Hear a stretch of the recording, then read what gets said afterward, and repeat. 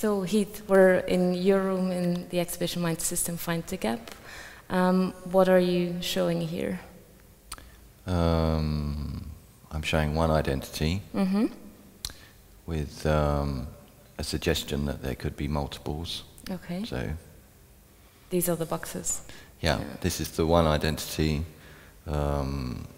including documentation, how it's made, the manual, the artifacts that come with it from other parties. These are the maps of the three main elements that make identity, nationality, name and date of birth. And then there's some empty boxes with names on them.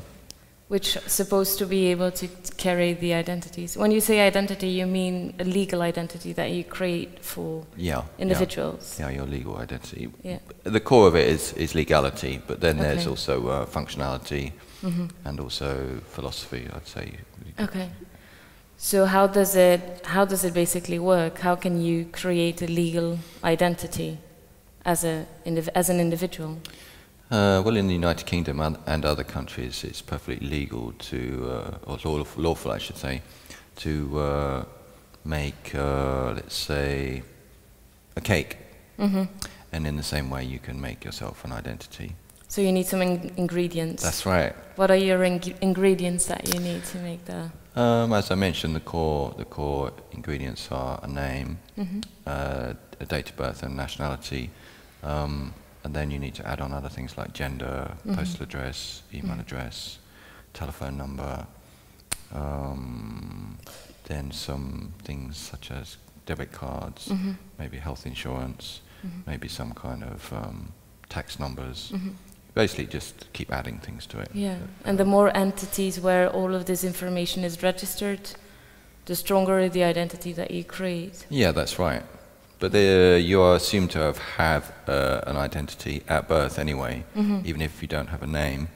Yeah. Yeah. So it's like your default, which will last for you, persist beyond your actual real life, maybe for a few weeks or a few months, or even a lot longer. As long as you're still being recognized as an individual by different. Yeah, that's right. Yeah. When I was looking into the work, there was this division between human identity, legal identity, other components. Could you speak a little bit more about that? Well, I've split the field of identity into three, which generally conforms to most countries' conception of identity. So you have your physical body, us as human beings, which really we aren't just physical.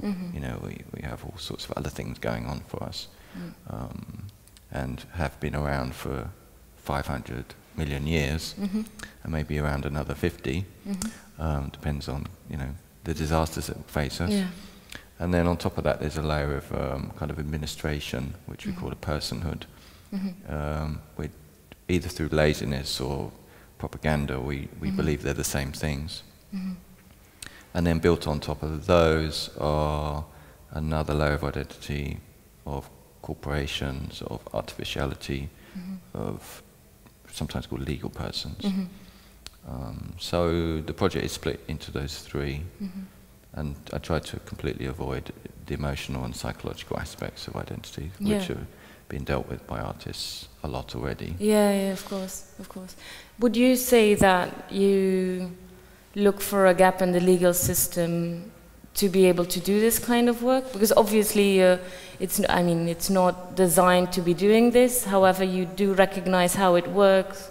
My original intention was to operate like that, with a hacker's mentality, but it soon became clear that this was a project of semantics, and so it became a search for the actual meaning of identity, the fundamental layer of these things.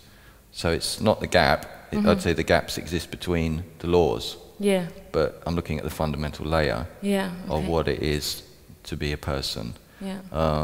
So fundamentally, you're allowed to make whatever you want in society, but there are a few laws about things you can't make. You can't make nuclear weapons, but fundamentally you are free to produce anything. You know?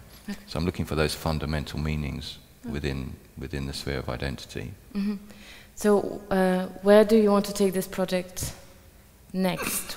What's next with this one? Well, I'm on tour at the moment. It's a 3-year tour around Europe, researching and teaching people through workshops how to make new identities. You'll be giving one in July, right? Yes, that's right. Yeah. I'm going to Marseille next week to do one. I was in Linz last week, so they're about once every week or every 2 weeks.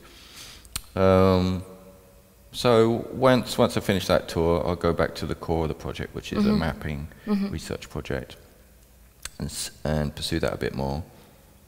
But I have 2 projects that I'm starting. This is the very seed of one. Under here you can see contracts whereby people have pledged their organs to this person, which is me. Yeah. After their death, I will get their heart or lungs. So this will be expanded into another exhibitive piece. So you'd have this documentation, but there would be some freezers here as well, so there would be some bits of bodies. Yeah. So I intended to build a new physical body. After the idea of creating the legal identity, you want to go back to the... Yeah, well, the legal identity. You'd work it the other way around. That's usually right. You start with the physical body, get the legal one. Yeah. Now you're working the other way around. Yeah. So this would be complete, and the other thing would complete and functional, whereas the other side, the physical side, would be complete but completely dysfunctional. So it's almost as if the body has been shredded by the data, atomized. So that's one project. The other is to which I might be doing with you guys, is to make a robot with human rights. Yeah. So maybe take a lift or some kind of train, something that people are dependent on and trust and have some relationship with, and is fairly autonomous. And then, of course, if it's a robot with human rights, it has the right to free expression and family life, and life in general, so you won't be able to turn it off, which creates some problems for the power grid. More about that in July. Yeah. Okay, thank you.